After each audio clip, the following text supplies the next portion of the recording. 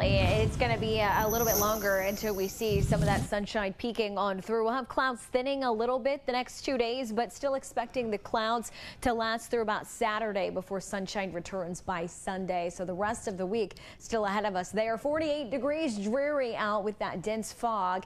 Can barely see anything out of our Sherman Chevrolet Cadillac Tower cam. Winds nice and calm from the north today, from the north again tomorrow. Here's a look at that visibility. Less than a mile in Hugo, down to about a mile in Bonham and Sherman and Denison, and then less than a mile there in Ada right now. Gonna hold on to that through the rest of this evening with temperatures staying in the 40s. Cloudy skies in addition to the fog chances and about a 40% chance for some showers. Most of the rain has pushed on out of here after about midday and early afternoon. A good soaking for a lot of us, with everyone receiving rain across Texoma. We'll have a few showers lasting tonight and overnight and again Wednesday, but the next kind of more bulky round of rain arrives on Friday night and Saturday morning. Here's a look at totals from today. Almost 3/4 of an inch of rain in Bonham, over 1/4 of an inch there in Sherman and Denison. Others in McCurtain County picking up good totals, and southern Oklahoma seeing at least 1/10 of an inch of rain falling just from today.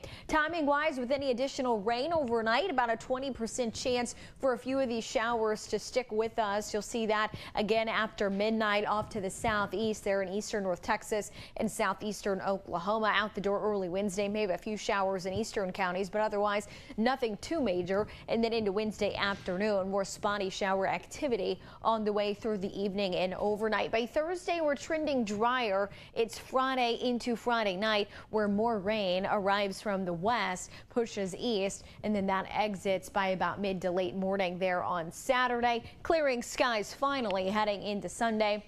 Rainfall totals an additional 1/2 inch to about 1.5 inches now through Saturday morning. Not all at once, but most of this will be occurring with that Friday and Saturday time frame. Low temperatures above freezing. No refreezing anticipated from any of this rain or moisture for the overnights. You'll still need some extra time for the fog in the mornings, but otherwise 40s for lows Wednesday, Thursday, Friday, and Saturday before we cool stuff off into Sunday morning. Morning lows tomorrow could even be in the 50s there into southeastern Oklahoma, with most staying in the 40s and 50s heading into the afternoon for your Wednesday. Look at that 7-day forecast sponsored by Canaan Roofing and Construction. Sunshine Sunday, Monday, and Tuesday. Lows back in the 30s early next week with south winds, and man, that vitamin D will